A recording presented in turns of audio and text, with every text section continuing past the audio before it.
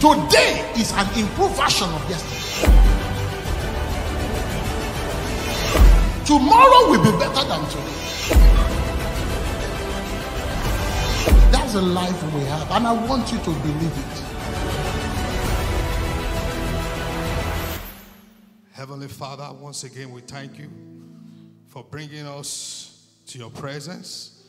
We thank you for the gift of abundant life that we have in you. Lord, we pray tonight, let your spirit bring power and dominion over every aspect of our life that is suffering, missing life, missing your own kind of life, in the name of Jesus. Holy Spirit divine, tonight we ask that you will breathe upon us afresh a breath of life, a breath of power, a breath of grace, in the name of Jesus. As we go into your word in these few minutes, Lord, speak to us and let our soul be blessed in Jesus' name. For in Jesus' mighty name we are praying. Praise the Lord. Let us be seated in his presence. I have just a few minutes to share with us tonight on the topic, the spirit of life in Christ Jesus. We have started this month, which is Christian month, I'm alive. I'm alive. Say to your neighbor, I'm alive. Reassure yourself, I'm alive. Tell yourself, I'm alive. Because Jesus lives, I live. He lives, I live.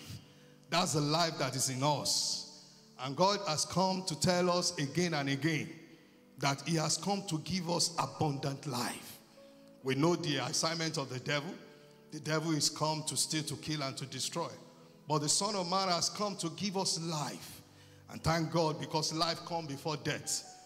Nobody dies if you have not been born. You understand? Life always precedes death. So life is superior to death. And that's what I want to share with us tonight. We know in the word that we have today, the Bible says, you know, a lot of things are happening. In the last days, loss of many shall wax cold. Tumor here and there, uncertainty.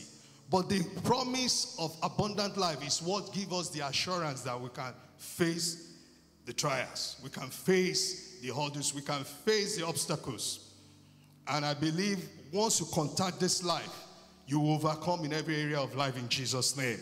I say you will overcome in every area of life in Jesus' name. Tonight, our central scripture is taken from Romans chapter 8, verse 1 to 2. And I'll be talking about the priceless benefit of spirit of life in Christ Jesus, using this scripture. The Bible says in Romans chapter 8, verse 1 to 2, it says, there is therefore now no condemnation to them who are in Christ Jesus. For the love of the Spirit have set us free from what? The law of sin and death. The verse 2 is dependent on what, verse 1 is dependent on what verse 2 has come to do. You say, therefore, we are no longer under condemnation. Now, therefore, no condemnation. But without the gift of the Spirit, without the life of the Spirit, we can never have that testimony. Say, now, therefore, there is no condemnation to those who are in Christ Jesus. For the law of the Spirit of life, there is a law of Spirit of life. There's a law. And there's also a law of death. What gives us the accomplishment of this testimony is the law of the Spirit of life. And I want you to embrace this Spirit of life. More than anything you can ask God for, it is the essence of your being. It is the essence of my being. If you don't have the Spirit of life, everything we do will be emptiness, no satisfaction. Praise the Lord. One of the benefits of the Spirit of life that we accomplish in our life, and these benefits are priceless, is that it will bring transformation. It brings what? Transformation. Romans chapter 8:11 says, but if the Spirit of him that raised Jesus from the dead dwells in you, he that raised up Jesus, raised up Christ from the dead, shall also quicken your mortal body by a Spirit that dwelleth in you. Are you looking for transformation? You've seen how caterpillar, metamorphose into what? Butterfly. It's a radical change. It's a radical transformation. He said, you will now become a new man if you contact this life. He said, all things are passed away and everything has become new. This is the new life we are talking about. You can't experience this in the physical realm. You need the spirit of life to come into your being to experience this kind of radical life. 2 Corinthians chapter 2 verse 15 says, therefore, if any man be in Christ, he is a new creature. All things are passed away. Behold, all things have become new. If you are truly born again, everything about you in the past is gone. It's a forgone issue. No matter what you have done, no matter what you have dipped your hand into, no matter the places you have been to, is of no consequence in the sight of God. And that's why I will encourage someone here tonight. If you know you have not encountered this life, make sure before you leave the door, leave these premises, give your life to Christ. You can walk up to any of the pastors who will lead you to Christ. Don't feel ashamed, because without this experience, you cannot make it in life. It will be struggle. Even though you can say you have made it, there is something you will be missing at the end of the day. Eternal life.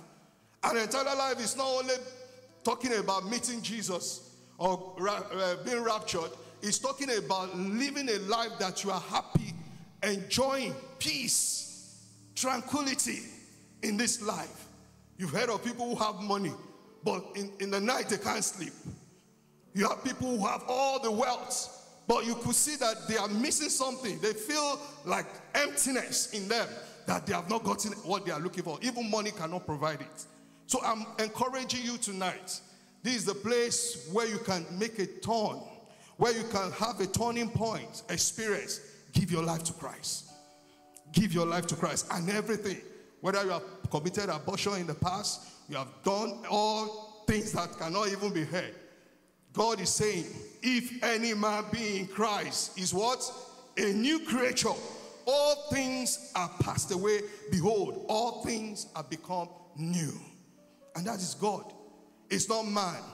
Man will be saying, okay, let me size you up. Are you qualified? No. In the sight of God, the moment you embrace the gift, and that's why this spirit of life is gift. It's not something you can earn. It's not something you can work for. It's the free gift of God. And once you accept it, it's an offer. Once you accept it, everything about your past is forgotten. Praise the Lord. Secondly, what do you enjoy by embracing the spirit of life? It's fruitfulness and abundance. John chapter 10 verse 10. Part B say, I am come that they might have life and they might have it more what? Abundantly. This is what God is talking about. When you ask for abundance, many people, their mind goes to physical abundance. Yes, it's part of it, but it's very low compared to what God is saying in this scripture. Beyond your emotion, beyond your physical, material abundance, he's talking about abundance of blessing, joy, peace in the Holy Ghost. This is what money cannot achieve for you. This is what money cannot buy. You have it beyond physical, material blessings. This is the life God has called us into, that whenever you need anything, it will come up for you. Men, women, they will be at your beckon. You call on them, that money can't buy people. You understand? You might say, okay, money buy them. But if it comes to it, man can tell you, I don't need your money, and you can't do anything except you kill the person. But when you have God, this kind of life, like Jesus will tell his disciple, go to that place, bring that donkey for me. That is abundant life. I need a donkey that I've not been reading before to go into Jerusalem. Go and fetch me that donkey. And he went there and he picked it. The Lord needs of this. And he came. That is abundant life. He said, go to the river. The first fish you get, you will get money there. Who put the money there? That's the life of abundance. It's never stranded. You will never be stranded in Jesus' name. That's the kind of life God has called us to. I want you to embrace the spirit of life. Thirdly, victory over sin. We know the Bible said the wages of sin is what? Death. And the gift of life is the Spirit of God. When you look at sin, is what brings a lot of ills that we see around us. When you have the spirit of life, it will conquer sin. You need it. I need it. For us to go on in this journey of life. As a Christian, if you don't possess or you don't embrace the spirit of life, sin will mess you up. There are so many people who want to, get advice to leave sin. You can't get advice to leave sin. Advice can't do it. There is the power of the Holy Ghost that will force it out. And you cannot do that without having a relationship with the Spirit of God. You can't live above sin in your own power. And that's why many people have been frustrated trying to live above sin. They've used law. If you see other religions, they will say, oh, if you do this, they will stone you to death. To put fear into people. That can't solve it. Beating people can't solve it. Scolding them can't solve it. It is by the power of the Holy Ghost. This is the spirit that will take it from you. It will come to a point that when you see that sin, probably let's say lust, you are kind of person that give in to lust. And you have tried everything. You can't help yourself. If the Spirit of God takes over, if you give yourself, if you yield to Him, surrender to Him, have intimacy with Him, He will just give you another mind, renewable mind, a mind that is out of this world, that all those things will not interest you again. And you will begin to live a victorious life. And that's one of the things He does for us, victory over sin. You have victory over sin in Jesus' name. Eternal hope. There is hope. John chapter 11, 25 says, Jesus said unto her, I am the resurrection and the life. He that believeth in me, though we're dead, yet he shall live. I've said it. Every one of us will die. Yes, if the Lord tarries and we have to experience rapture, we all go. But you should know that death is not final. Death is a horse that you ride into another realm. It's a transitional life. When you have this life, you are not going to be separated from God. Anybody without the life of the Spirit in him, when that person died, the grave hold on to that person. But when you have the life of the Spirit in you, grave can't have power over you. You will resurrect. You will go. You will meet with Jesus. You will enter into heaven. Your reward will be given to you. And that is very important. That's the hope of eternal life. The kind of thing we have been waiting for. Because Christ will soon come. And we know that everything we have done in this world will end one day. But there is a place meant for us. As children of God, as people of God, we need the Spirit of life to take us there. You will get there in Jesus' name. Restoration and renewal. Restoration and renewal. Ezekiel chapter 37 verse 5. Thus says the Lord God unto this bone, behold, I will cause breath to enter into you, and ye shall live. The Spirit of life has the power to breathe new life into anything. Is that your business, your career that is suffering deadness? You could see that nothing is working in your hand.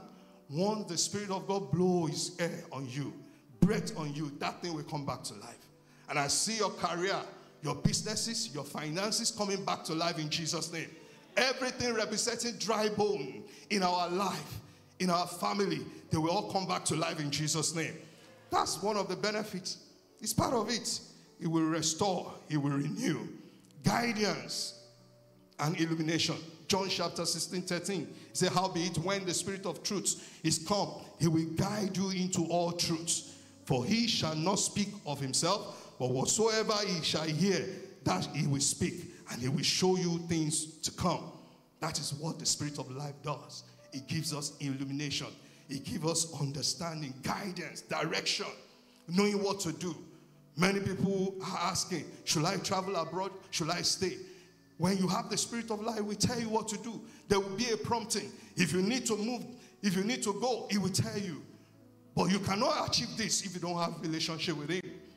You cannot, if you are in a place of business, in a place where there is noise, when you don't have communion with Him, you can't experience it. He will guide you. And we know nobody can go beyond guidance from God. We need guidance at every point in time. Anything you want to do, whether major or minor, you need the Spirit of life. And guidance will come to you in Jesus' name. Your path will be illuminated in the name of Jesus. Praise the Lord. Lastly, love and compassion. Galatians chapter 5, 22 to 23. It says, but the fruit of the Spirit is love, joy, peace, long-suffering, gentleness, goodness, faith, meekness, temperance. Against such there is no law. There is no law. Are you the person, you are here, you don't have that temperament. You are easily given to anger. Little thing, you are sparked up. It means that you are missing out from the Spirit of life. The Spirit of life will calm you down. The Spirit of life will give you meekness. The Spirit of life will give you that love, that compassion.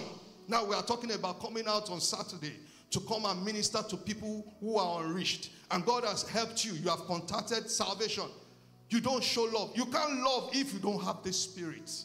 You will just be doing everything in the flesh. They say we should come to church and you rush down there because you want to mark register. But you need to have an experience with the Spirit of God. That will help you. Even when you have not seen the results, you will wake up at night and pray for people. You will go out of your way distributing tracts without waiting for church to call for evangelism. That is what the Spirit of God can do. The Spirit of life. He will give you understanding. He will give you the mind of God. He will make your will to be aligned with the will of God. And you will contact that in Jesus' name. Lastly, 8, empowerment for service. Acts chapter 1 verse 8. But ye shall receive power. After that the Holy Ghost is come upon you. And ye shall be witnesses unto me both in Jerusalem and in all Judea and in Samaria and unto the uttermost part of the earth. The Spirit of God, the Spirit of life empowers believers to go into service. Like I said, Pastor Andrew have called us for commitment. You won't be committed if you don't have this. You'll be tired. And that's why you need the baptism of the Holy Ghost to go in the journey of faith. If you don't have the Holy Ghost in you, you'll be tired. You will just find yourself going back. But when the Spirit of God is living in you and you have a relationship with Him, whenever they call on you for service, you will always be there. You will not run out. You will not burn out in the name of Jesus. So we need it. We need this. And these are the gifts, the blessing that we can receive from the Spirit of life. Can we stand to our feet? Tonight, I've only told us 8 things that the Spirit of life can accomplish in our life. He said He has given us the Spirit so that we will not experience death.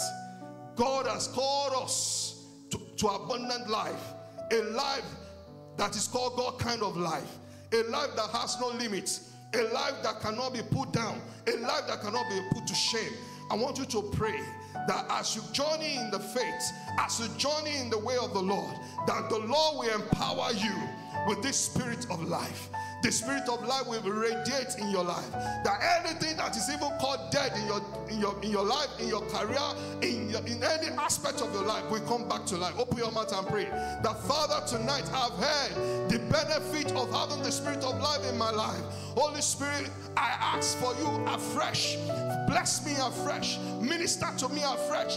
Don't let me burn out, oh God. In the name of Jesus, I receive power to live above sin.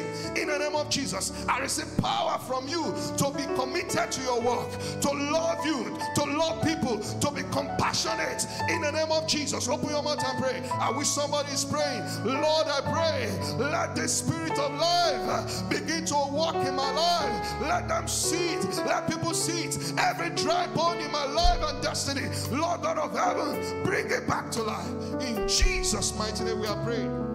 Everlasting Father, we thank you once again. We thank you for speaking to us about the benefits of the Spirit of life. God, you said today you present before us life and death. You said, but choose today life. We choose life and we choose abundant life. Let the Spirit of life breathe upon us afresh. In Jesus' mighty name we pray.